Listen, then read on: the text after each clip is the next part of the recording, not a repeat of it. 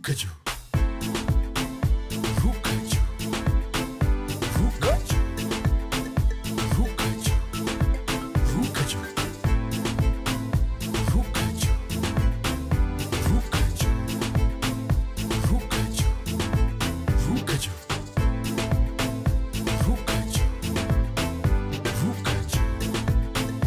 Ruka ruka ruka ruka ruka ruka ruka ruka ruka ruka ruka ruka chuka sio moja kwenda nyingine ruka juu ruka juu.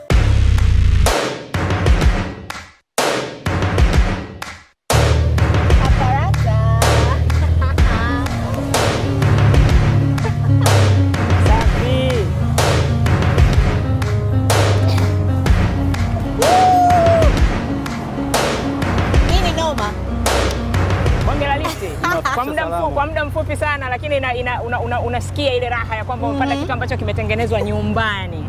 Aisee, nimefurahia sana. Sawa kabisa. Nimeenjoy. Umeenjoy. Mimi pia nimeenjoy. Alafu nilikuwa nimekaa upande huu wa kushukia, kwa nimeshuka haraka. Kwa sababu sio mara zote unaweza kupanda gari ambalo limetengenezwa Tanzania. Ni kweli kabisa. Mtazamaji, kutoka mikoa 6 ya Tanzania, washiriki 6. Safari hii tuko hapa. Safari hii tuko hapa kwa sababu washiriki tumewaona 6 kutoka mikoa 6 ya Tanzania. Na wameshafanya majaribio tofauti tofauti. Nadhani unakumbuka zoezi lako lile la bahasha. Wengi wamefanya. Kwa hiyo sasa hivi wanakuja kukutana hapa kwa mara ya kwanza na kufanya vitu kwa pamoja. Dhumuni ni waweze kujifunza, lakini pia waweze kupata mifano ya wajasiriamali wengine ambao wanafanya vitu vizuri kama Kaparata. Na ndio maana tuko hapa leo katika ofisi za SIDO wanapata mafunzo kule ndani na pengine tutaona baadhi ya mambo ambayo wanafanya, lakini pia wanatupa kila ambacho wamekuja nacho. Naam. Sasa mimi hapa nataka kuendesha Kaparata. Lakini kabla hujaenda kuendesha Kaparata, hebu subiri kwanza. Wiki hii tunaangalia swala la urasimishaji na usajili wa biashara. Kwa hiyo uweze kufanya biashara yako ikue kama unataka kubaki vile vile wewe sio rasmi siku zote. Wewe kila siku unakimbizwa tu. Unahusiana vipi na mimi kuendesha Kaparata? Sasa hiyo mimi sijui wewe utafanyaje, lakini unapokuwa na gari kama hili lazima lipate viwango vyake, lazima lipimwe viwango. Umelitengeneza sawa kama bidhaa yako, lakini lazima ipate viwango. Ipimwe. Hapo unazungumzia TBS, nazungumzia TFDA, TRA, which is which. Wako pia wafanya biashara wengine ambao hawajui. Mimi nina biashara yangu, sijui nikasajili wapi, sijui niende TFDA, sijui niende TBS. Basi ndo kazi ambayo tunakwenda kuifanya leo. Mimi labda leo nachotaka tu kama kawaida tunakutana Facebook, Twitter na Instagram katika pages za Femi na Hep. Inawezekana ukawa na wewe una Kaparata yako nyumbani.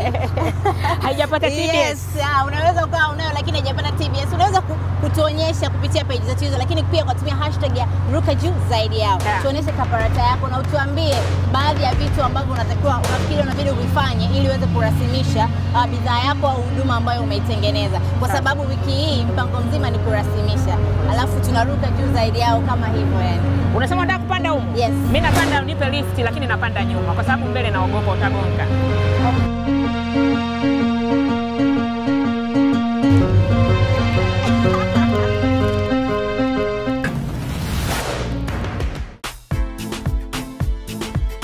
Ni wiki ya 8 ya Ruka Juu na haya ni matokeo ya jaribio la 6. Je, nani ametusua na nani amezingua? Twende kazi. Jumla ya kura za watazamaji ni kura 1411 na kila mshiriki amepata kura kama inavyoonekana hapo. Na majaji pia wamepiga jumla ya kura 99 na kila mshiriki amepata kura kama zinavyoonekana hapo. Sasa basi, ili kumjua mshindi wa jaribio hili, kama kawaida yetu tunakokotoa 40% za watazamaji na 60% za majaji, na kila mshiriki amepata 0% zifuatazo. Hamadi 14.4, Shem 15.9, Msasa 10.0, Francisca 32.1, Hussein 13.1 na Jamila 14.5. Na anayeongoza katika jaribio hili ni Francisca. Sasa basi, tukijumlisha matokeo ya kura za majaribio yote yaliyokwisha fanyika, yaani jaribio la kwanza, la pili, la tatu, la nne, la tano na la sita, washiriki wamepata asilimia zifuatazo: Hamadi asilimia 18.0, Shem asilimia 17.4, Msasa asilimia 13.2, Francisca asilimia 24.7, Hussein asilimia 13.7 na Jamila asilimia 13.1. Mpango mzima wa kupiga kura unakuhusu wewe na majaji. Kura zenu wote kwa pamoja mtaamua nani atusue na nani azingue. Ili kumpigia kura mshiriki unayeona anastahili kushinda, nenda katika sehemu ya ujumbe mfupi kwenye simu yako. Kisha andika neno Ruka likifuatiwa na namba ya mshiriki wako. Mfano, Ruka 1 bila kuacha nafasi wala kuandika neno lolote mbele. Kisha tuma kwenda 0753003001. Kumbuka, kupiga kura ni mara moja tu kwa wiki. Ruka Juu moja kwenda nyingine. Ruka Juu. Washiriki wetu wote 6 walikutanishwa pamoja katika ofisi za SIDO uko Pugu, ambapo kuanzia sasa hadi mwisho wa shindano watakuwa wote na watapewa majaribio pamoja. Hebu tuwatambulishe tena. Hamadi Mkuki.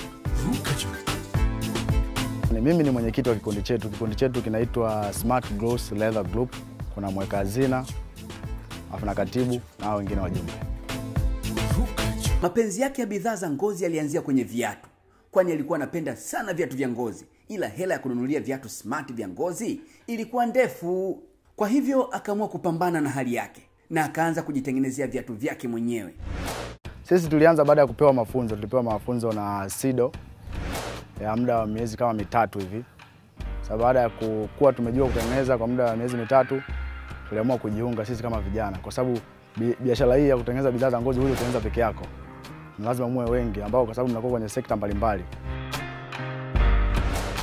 Kuna designing, kuna anayekata, kuna anayeunganisha, kuna anayeshona, kuna anayefanya finishing mpaka kwenye packaging. Na hadi sasa na miaka 3 ya uendeshaji wa biashara hii ya kutengeneza viatu, sandals, mikanda na bidhaa nyingine za ngozi. Tulipotoka mafunzo, kuna wahisani ambao walitokeza, waliweza kutusaidia kidogo, na sisi tuliongezea mtaji wetu kwa kuweza kujichanga. Kila mwana kikundi alitoa pasenti yake na kuweza kununua malighafi. Kujitangaza katika biashara yetu huwa natumia sana mtandao. Na kujitangaza kwingine, yani kwa kumvalisha mtu. Unaweza kumvalisha mtu kama wewe unajitangaza. Unamvalishaje? Yani unaweza kama wewe hapo, naweza nikakupa sandals ukawa unavaa. Mwenzako akiona, unamwambia hii imetoka wapi, hivi na hivi. Tutaelezeana, mwisho wa siku naye atanitafuta mimi, nitamuuzia. Watanzania wengi hawana elimu kuhusiana na bidhaa za ngozi. Wengi wana kitu kinaitwa kasumba. Yaani mtu akinunua bidhaa, anaona bidhaa ya nje ni nzuri tofauti na ya ndani. Changamoto nyingine ambayo tulionayo sisi kama sisi, material yanayokuja hapa ni sio material yale quality kama unavyoyaona. Material yani ngozi zinakuja ambazo zimeshachakatwa ni grade labda ya 3. Kwa hiyo inakuwa ni ngumu kutengeneza bidhaa siku ngapi imevaliwa ngozi imeshaanza kuonyesha kleki hizo.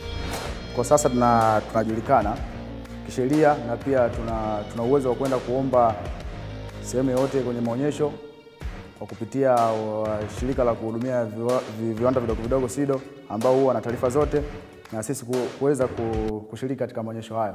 Kama kilomita 100 hivi kufika Lindi na dakika 60 kufika mpakani mwa Msumbiji, tunatua Tandahimba, ambayo ni wilaya ya 5 kwa ukubwa katika mkoa wa Mtwara. Na hapa katika kijiji cha Matogoro tunamkuta mshiriki wetu Shemu Ulenje.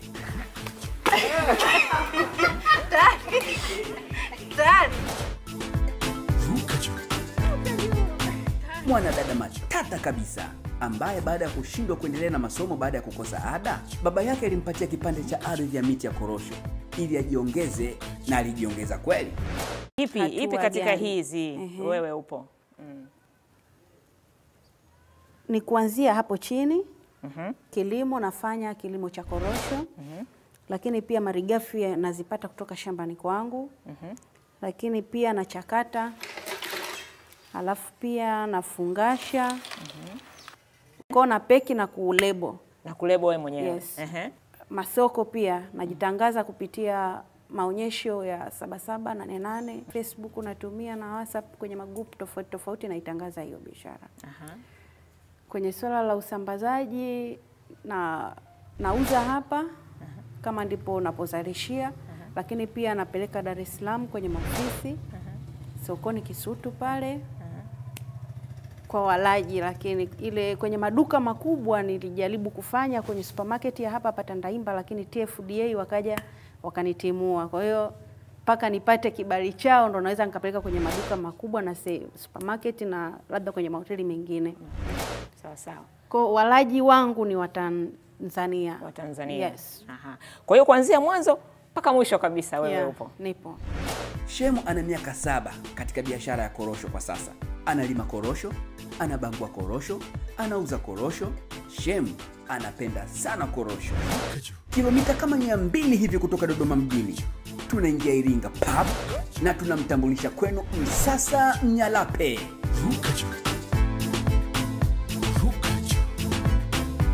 Matumizi yake kwa mfano kwa hii hapa ndizi, hii tayari kwa kuliwa ile kwa. Ndio. Yaani ni ile ndizi mbivu ile, kisukari ile fupi, imechukuliwa sokoni, imeoshwa, imemenywa, imekatwa, imewekwa kwenye mashine. Baada ya hapo ikapakiwa katika kifungashio hichi hapa. Mshiriki wetu kutoka Iringa anayetamba na chata yake ya biashara inayojulikana kama Bonde la Baraka. Huu mradi una uwezo kabisa wa kutusaidia sisi na kuisaidia jamii. Kwa sababu gani? Ni kwamba tumeshaona ni fursa, halafu pia ni kitu ambacho tunaweza tukatengeneza pesa kwa haraka zaidi. Kwani mazao ikifika msimu wake bei zake zinakuwa ziko chini sana. Kwa hivyo kusababisha yale mazao kukosa soko. Lakini sisi kwa muda ule tuna uwezo wa kununua yale mazao kwa wakulima na pia kutumia hata mazao ambayo sisi tumelima sisi wenyewe kama kikundi mashambani na kuweza kuyachukua yale mazao kuyakausha na kuyaweka katika vifungashio na kwenda kuuza sehemu mbalimbali na kuweza kujipatia pesa. Baada ya kupata hasara katika kilimo cha nyanya kwa kukosa soko, Msasa aliamua kupambana na hali yake. Ndipo wazo la kukausha nyanya na vitunguu na kuviuza wakati wa uhaba wa mazao hayo likamjia. Naweza nikatoa mfano kitu kidogo tu, kwa mfano kama nyanya. Nyanya kwa sasa hivi kwa mkoa wa Iringa inauzwa kwa tenga moja shilingi 2,000 mpaka shilingi 3,000. Lakini katika hilo tenga moja ukiweza kulikausha una uwezo wa kuzalisha kilo 3.5 mpaka kilo 4. Ambapo kwa kilo moja ya nyanya sisi tunauza kwa shilingi 16,000. Kwa hiyo unaweza kuona kwa shilingi 3,000 si kilo moja tunauza shilingi 16,000. Kwa hiyo ndani ya tenga moja sisi tuna uwezo wa kuzalisha mpaka 48,000 na kuendelea. Na ndipo wazo la biashara lilipoanzia. Shughuli zake za kiofisi huzifanya katika gereji aliyodhaminiwa na msamaria mwema Baraka hizi.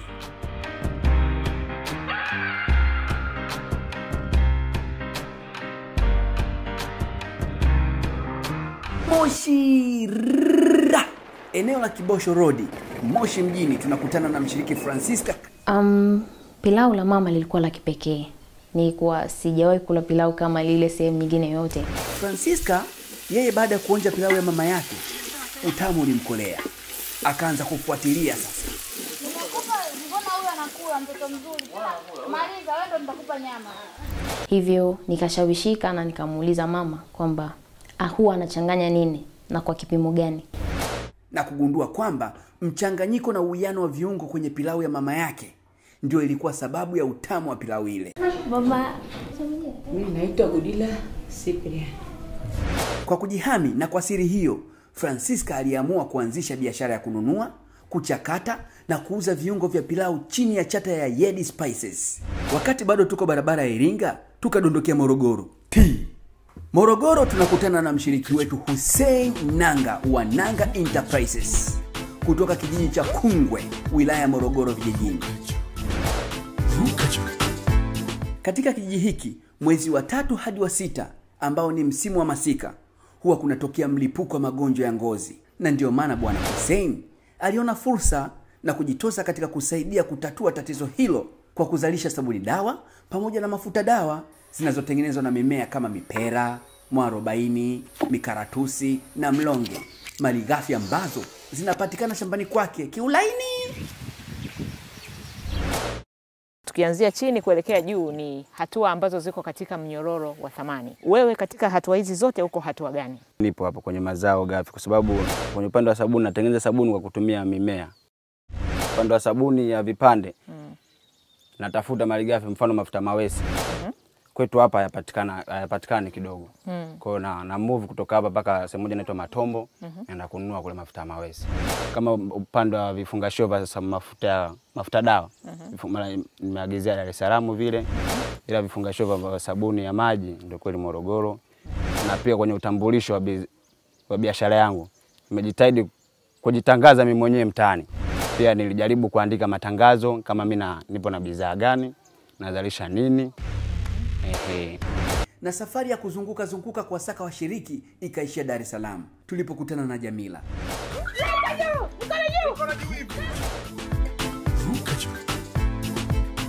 Jamila Muhammad ni mzalishaji wa switi unga. Unga lishe wa uji unga utachangia kutokomeza gonjwa la utapiamlo. Ugonjwa ambao ulikuwa umeizunguka jamii yake maeneo ya Temeke cha Ng'ombe jijini Dar es Salaam. Ninanunua mazao malighafi. Naandaa. Nikishamaliza nachakata. Nikishamaliza nafanya packaging. Nikishamaliza na sambaza kwenye masoko. Soma. Switi unga. Uji wa ugali. Uji na ugali. Nikishamaliza napitisha madukani. Nikikaaga hapa najisikia raha. Nahisi maisha yanaenda. Nipe oda nijidai mjini, nitaishije baba? Kwa hiyo hatua zote hizi unazipitia? Nazipitia. Ruka Juu moja kwenda nyingine. Kuanzia hatua za awali za mchakato wa kutafuta washiriki wa msimu huu wa Ruka Juu, shirika la viwanda vidogo vidogo SIDO wamekuwa washirika wakuu wa Femina Hip katika kuendesha gurudumu la msimu huu wa vijana wajasiriamali wanaongeza thamani kwenye mazao ya kilimo. Katika ofisi za SIDO mkoa wa Dar es Salaam zilizopo Vingunguti ndipo kulifanyika mafunzo ya wajasiriamali 6 wa Ruka Juu wa msimu huu wa 3. Mafunzo hayo ya siku 5 yalifanyika katika kitengo cha ufungashaji kwa ushirikiano mzuri na madhubuti wa maafisa wa SIDO ambao walifanikisha kumwaga nondo za uhakika kwa washiriki wetu. Ndani ya karakana hiyo ya SIDO Vingunguti, wajasiriamali mbalimbali wachanga katika nyanja mbalimbali. Basi muda huu tuwakaribishe rasmi majaji wetu ndani ya studio, majaji wetu wa kudumu, Jaji Dr. Goodluck Urasa, karibu sana tena kwa mara nyingine, na Jaji Jackie Kweka, karibu tena. Asante. Mgeni wetu mwalikwa, jaji wetu wa wiki hii anaitwa Dr. Donath Olomi. Yeye ni mkurugenzi wa taasisi ya uongozi na ujasiriamali. Hapa ni mahali pako kabisa kabisa. Tuletee utaalamu wako na sisi tufaidi kidogo. Yale unafundisha kule unaitwa IMED kwa ufupi. Unafundisha IMED na sisi tuyapate ndani ya kipindi. Karibuni sana. Jaribio ambalo washiriki wamepewa wiki hii linahusu mambo ya kurasimisha biashara zao. Unajua kuna mambo yale ukisikia Gabriela, unasikia TFDA, unashtuka kidogo. TBS, wewe una TBS? Wewe una TBS? Hivi TBS ni nini? Tutafahamu leo TBS ni nini, tutasikiliza kutoka kwa majaji pamoja na washiriki yale ambayo watakuwa wanayajibu. Ninafikiria pia huu ni wakati kwa wale wajasiriamali ambao hawaelewi wafanye nini, wakati gani na waende wapi, kutumia kuuliza maswali 2 matatu kupitia Facebook, Twitter na Instagram. Hebu tuambie kitu gani kinakukwamisha kuruka juu zaidi yao. Naam. Asante sana. Wageni majaji wote, karibuni sana. Tunaanza kama ifuatavyo. Nitauliza swali, halafu washiriki watajibu. Katika jaribio hili tuliwagawa katika makundi matatu na kila kundi lina mvulana na msichana. Kwa hiyo watashirikiana kujibu na tulitengeneza mchezo ambao walikuwa wanaokota namba, halafu hiyo namba ina namba ya swali, halafu mimi nauliza lile swali, wanajibu. Kama wamepata sawa, nyinyi mtasema wamepata sawa au sio sawa na mtawapa haki yao. Moja kwa moja tuangalie sasa.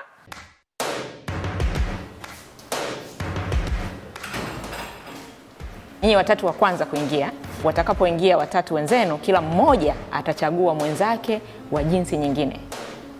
Kama wewe mwanaume utachagua mwanamke, wewe mwanamke utachagua mwanaume, na wewe mwanamke utachagua mwanaume. Sawa, kwa hiyo mtachukua nafasi zenu. Hiyo itakuwa timu namba 1. ya Hussein na Jamila. Timu namba 2 itakuwa ya Msasa na Francisca. Timu namba 3 itakuwa ya Hamadi na Shem. Leo tunaangalia suala juu ya kusajili biashara. Nina kikapu changu ambacho kina maswali. Utachagua karatasi. Namba ya swali ambayo itakuwepo ndo swali ambalo mtatakiwa kujibu. Maswali yangu yako hapa, mimi ninayo. Na ndani ya dakika moja mtatakiwa mjadiliane kama timu, halafu mnipe jibu. Kikapu changu ni hiki hapa. Tunaanza na timu namba 1. Utachagua namba moja tu. Umechagua namba ngapi? Namba 1. Haya, namba 1, swali linasema hivi: TFDA ni nini na inafanya kazi gani?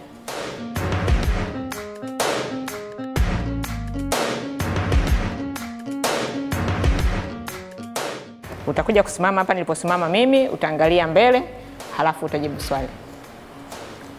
TFDA ni mamlaka ya chakula na dawa, na ni kitengo ambacho kinahusika kutoa vibali majengo ya uzalishaji, na pia ni kitengo kinachohusika kupitisha products mbalimbali, na pia ni kitengo kinachohusika na wajasiriamali wadogo.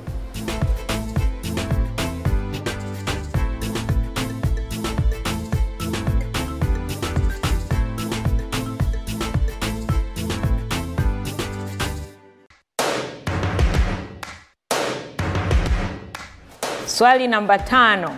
Ni nini tofauti kati ya TFDA na TBS? Una dakika moja ya kujadili.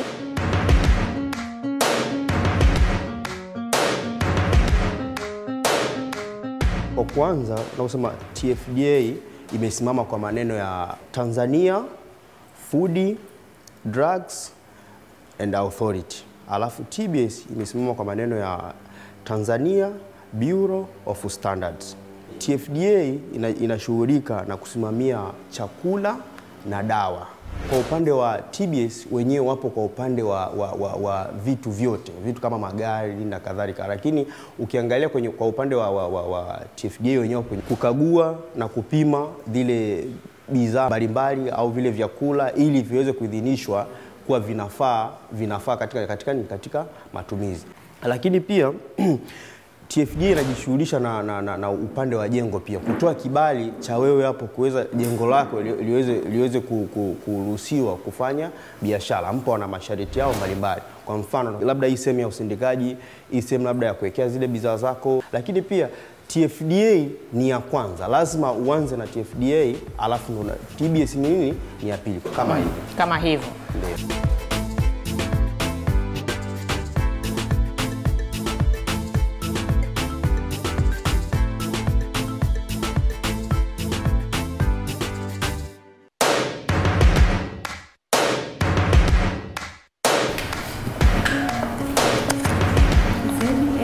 Namba 2. Swali namba 2 linasema hivi: ikiwa unaendesha biashara inayohusisha chakula au inayohusiana na chakula, tuko pamoja, na unahitaji kupata cheti kutoka TFDA, ni vitu gani vitatu ambavyo watavikagua?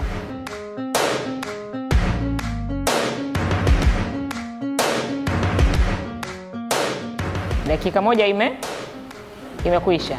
Kitu cha kwanza ni mazingira ya biashara ambayo unaifanya, kwa sababu huwezi ukawa na mazingira mabaya alafu wakakuruhusu. Ina maana mazingira yanaweza kuwa hatarishi kwa afya za matumizi ya wahitaji wako. Pia jengo linaweza likawa sio haliridhishi.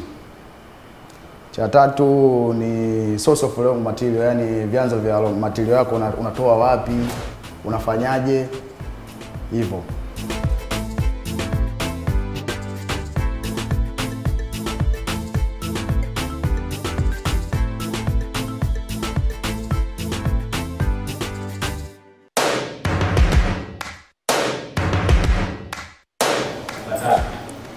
Swali namba 3. Swali lenu linasema hivi: TBS ni nini na inafanya kazi gani?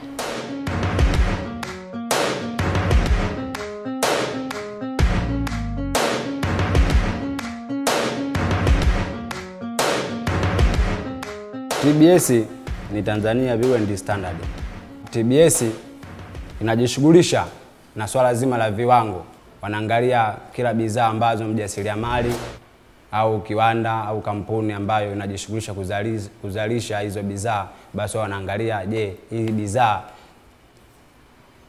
ni halali au product za humu zinafaa na mhitaji au walengwa au watumizi wa hizi bidhaa wakitumia, je, hawatopata madhara yoyote. Kwa hiyo baada ya kushughulika na hilo swala ukiangalia, kwa hiyo wao ndio wanajua, je, hii bidhaa inafaa matumizi kwa binadamu na anaweza akatumia bila kupata madhara yoyote. Kwa hiyo baada ya kupitisha ndio wanaruhusu bidhaa yako iweze kutumika.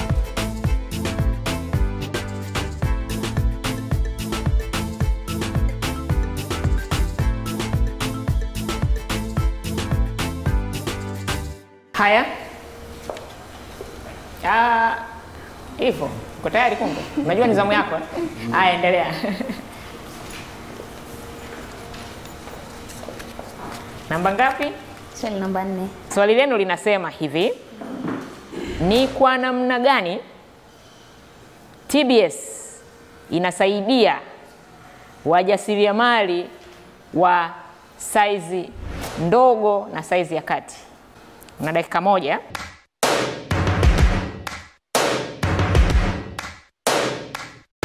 TBS, Tanzania Bureau of Standard, inawasaidia wajasiriamali kwa kutoa msamaha wa gharama ya ada ya kupata ile nembo. Pale ambapo mjasiriamali mdogo kapitia shirika la SIDO ambalo lahusika na wajasiriamali wadogo, pale unapewa msamaha kwamba unapata ile nembo bure pale unapokuwa umekidhi vile viwango ambavyo wenyewe wanavitaka, vigezo vile, ambapo wakishakupa bure inaenda kama kwa miaka 3. Baada ya pale unaanza kulipia robo ya kiasi cha ada kwa mwaka ule baada ya msamaha kuisha. Mwaka unaofuata utalipa nusu, utalipa robo 3, alafu utalipa nzima.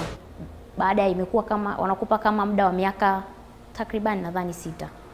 Ukiwa unalipa kiasi ambacho sio sawa na jasiriamali mkubwa.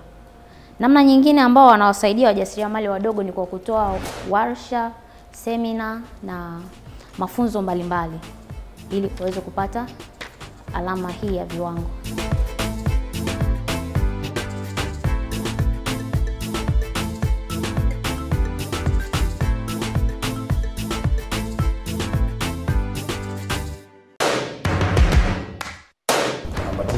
Swali namba 9. Ni nyaraka gani 4 muhimu ambazo unatakiwa kuambatanisha unapokwenda kupata leseni ya biashara? Nyaraka ya kwanza ni karatasi ambayo unapewa na TRA na yenye TIN number au niseme ni TIN number. Pili, pale TRA kuna barua ambayo wanakupa, yani kama ni receipt hivi ambayo umeenda kulipia benki kuonyesha kwamba umeshalipa nini? Umeshalipa kodi. Nyaraka ya 3 ni barua ya maombi ya kusajiliwa. Nyaraka ya 4 inatoka kwenye serikali ya kijiji ambayo inakuthibitisha wewe wapi unafanya biashara.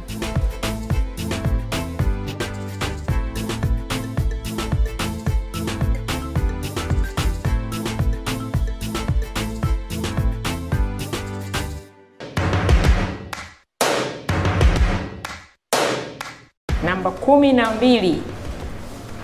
Namba 12, swali linasema hivi: ni tofauti gani kuu zilizopo kati ya biashara ambayo ni rasmi na biashara ambayo sio rasmi?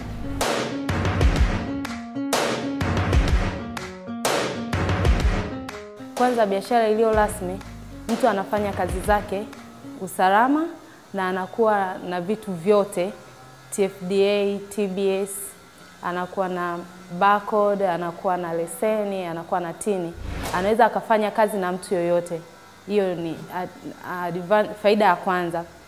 Na faida ya pili, tofauti ya pili, huyu mtu anaweza akaingia mkataba na watu wengine. Tofauti ya pili, anaweza akaingia mkataba na watu wengine.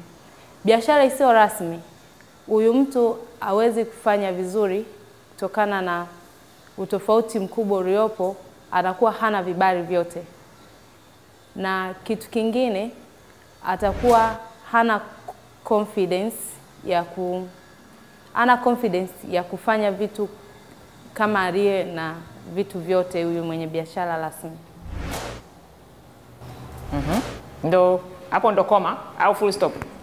Namalizia mwisho. Hapo ndo umemaliza. Namalizia mwisho. Na mtu ambaye biashara yake sio rasmi, hapo ndo mwisho.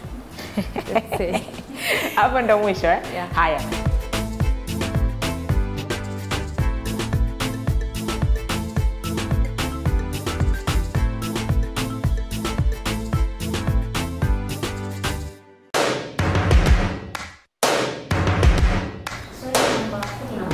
Swali namba 11. Swali linasema kwamba kuna faida gani ya kurasimisha biashara yako?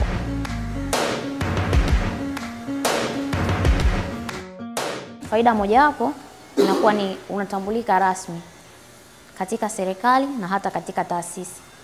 Hivyo inakusaidia wewe katika kuingia mikataba, kwamba unaweza kuingia mikataba na unaweza kupata mikopo kwa urahisi kwa sababu tayari unakuwa unatambulika. Pia unaweza kule kutambulika kwako rasmi kunakupa nafasi katika jamii. Yaani kwamba unaaminika kwa urahisi, na inakusaidia pia kupata ulinzi wa kisheria pale ambapo utakuwa umeingia, labda kuna mtu mmepishana katika biashara, inakuwa rahisi kwenda mahakamani na kudai haki yako kwa sababu tayari unakuwa unafahamika.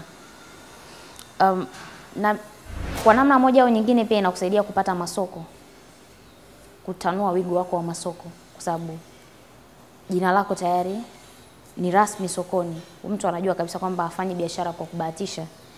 Na hivyo itakusaidia wewe kukuza kipato. Zaidi ya hapo, unapokuwa umerasimisha biashara pia unalipa kodi.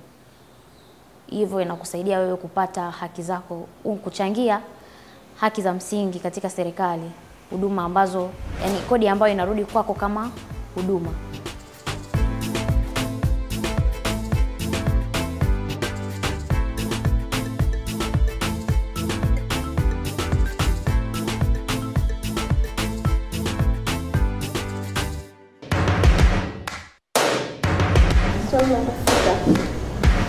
Swali namba 6.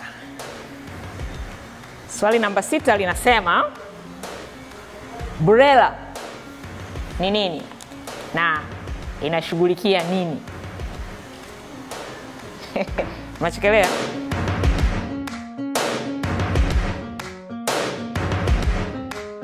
BRELA ni taasisi ambayo inajishughulisha na usajili wa jina la biashara. Kwa hiyo kazi yake kubwa ni kusajili makampuni. Lakini pia huwa wanatoa pia ushauri kwa watu ambao bado hawajasajili majina yao yawe rasmi kutumika kwenye biashara. Unapeleka jina, kama limeshasajiliwa watakwambia kwamba hili halifai, badilisha, na ni kitu kama hicho. Kwa kazi yao kubwa ni kusajili tu jina la biashara.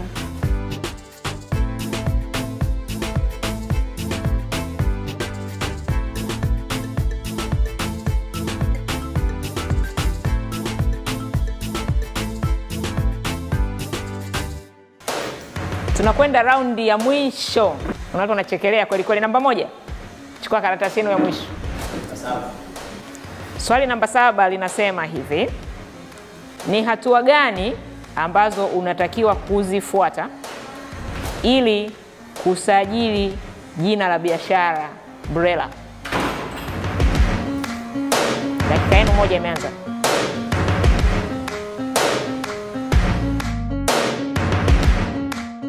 Hatua zifuatazo ndio ambazo zinastahili kufuatwa ili kuweza kusajiliwa hiyo biashara. Ya kwanza, barua ya mwenyekiti wa mtaa kukutambulisha.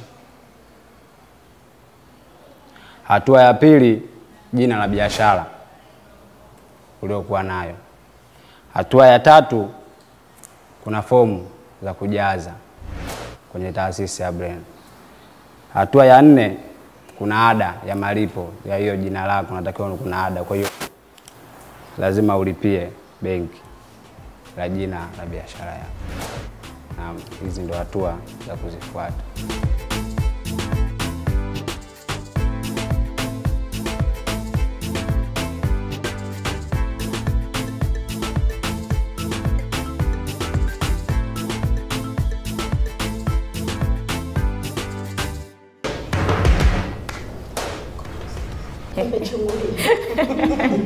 Hata kichungulia nisaidie kwa sababu hajui namba ina swali gani. Namba 10. Ni mamlaka gani mbili ambazo zinaweza zikakupatia leseni ya biashara? Mamlaka gani mbili ambazo zinaweza zikakupatia leseni ya biashara?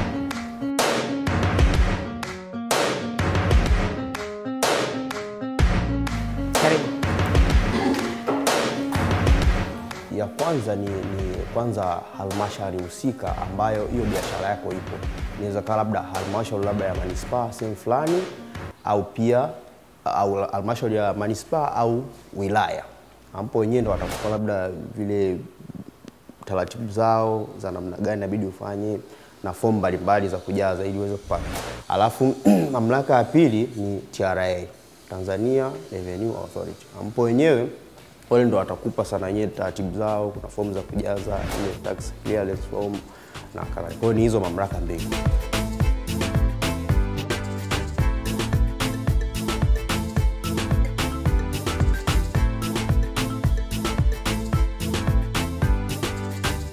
Sasa ni nafasi ya kundi namba 3. Mchukue karatasi, ni hiyo moja iliyobaki sasa. Namba 8. Swali namba 8 linauliza hivi: leseni ya biashara ni nini?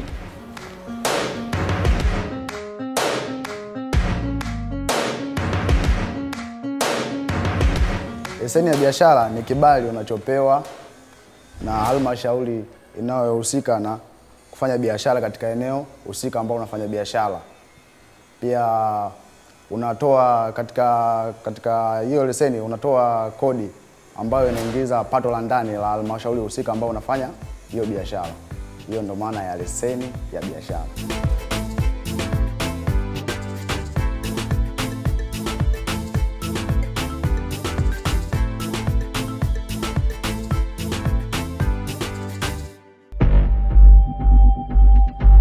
Basi tayari maswali yote yameulizwa na makundi yote matatu yameshajibu maswali yake kama vile mlivyowasikia. Basi mimi sina la kuongeza, tumemaliza. Kichwa kinauma, lazima kiume. Karatasi zangu mniwekee humu, nitaondoka nazo. Ruka Juu moja kwenda nyingine. Ruka Juu.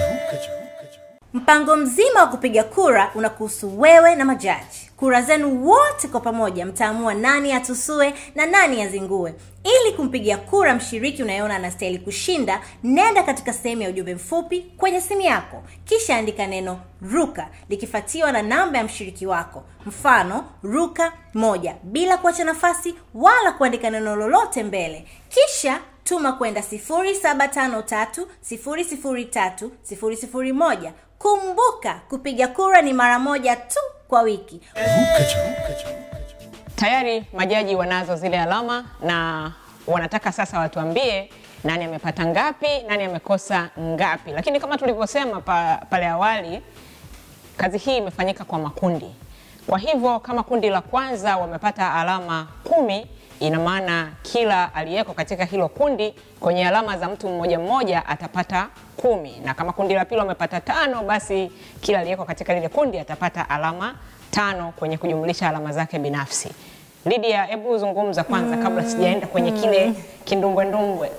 Washiriki ni wale wale washiriki 6 kutoka mikoa 6 ya Tanzania. Kwa hiyo tutaenda kukifanya, tutasikiliza majaji upande A wanasema nini, nani ametusua na nani amezingua. Alafu tunarudisha mpira kwako wewe, ndo useme sasa mwisho wa siku unampigia kura nani, kumshiriki gani kutoka katika yale makundi matatu, yupi ametusua na yupi amezingua. Bila shaka mmoja ataondoka na kitita cha shilingi milioni 5 taslim za Kitanzania. Majaji, mmerudi, mko vizuri? Tabasamu sizioni. Tuko kikazi zaidi. Mko kikazi zaidi. Haya, tunakwendaje? Kundi namba 1 alama ngapi?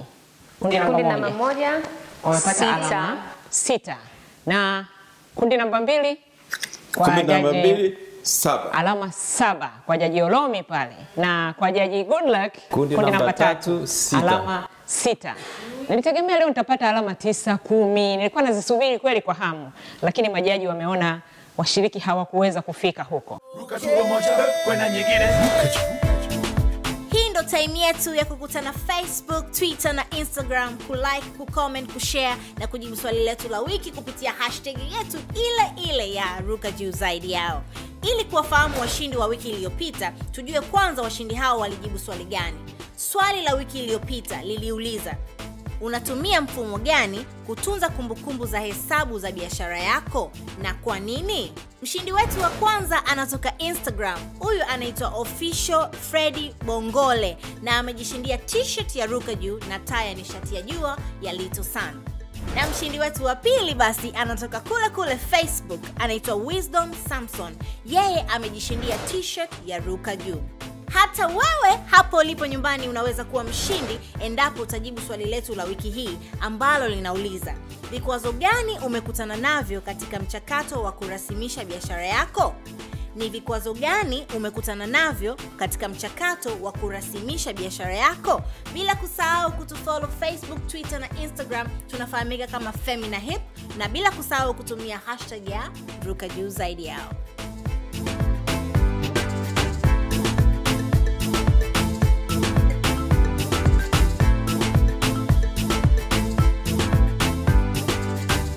Basi muda huu tumkaribishe jaji wetu mwalikwa, mtaalamu wa mambo ya ujasiriamali, atuambie ni mambo gani ya muhimu ambayo wewe kama mtaalamu na pia na majaji wenzako mmeona kwamba inabidi tuyazungumze kwa kina zaidi, ili mtazamaji ambaye anaangalia kipindi na anajifunza aweze kuondoka na mambo mazuri. Karibu. Asante, nashukuru sana, na nianze kwa kuwapongeza washiriki, wamejitahidi. Lakini kama unavyoona kwenye alama walizopata, katika maelezo yao wamejitahidi kuelezea kitu sahihi lakini bila kukamilisha. Kwa hiyo maelezo yangu yatakuwa zaidi kwamba walitakiwa waboreshe wapi ili iweze kukamilika. Na niseme kwamba hii ajenda ya umuhimu wa kurasimisha biashara unatokana na kwamba kwanza kule kurasimisha kunaonyesha kwanza wewe mwenyewe umekusudia kufanya kitu cha maana, uko makini. Kwa hiyo ile peke yake inazungumza. Kwa hiyo kurasimisha ni muhimu sana. Lakini faida nyingine zimetajwa pale za kwamba unatambulika kwenye taasisi mbalimbali. Ukienda benki, taasisi zingine zinatoa mikopo. Ukienda taasisi zote ya serikali, lakini unalindwa kisheria. Na pia kama alivyoelezea mmoja wapo, unapata fursa ya kuanza kulipa kodi.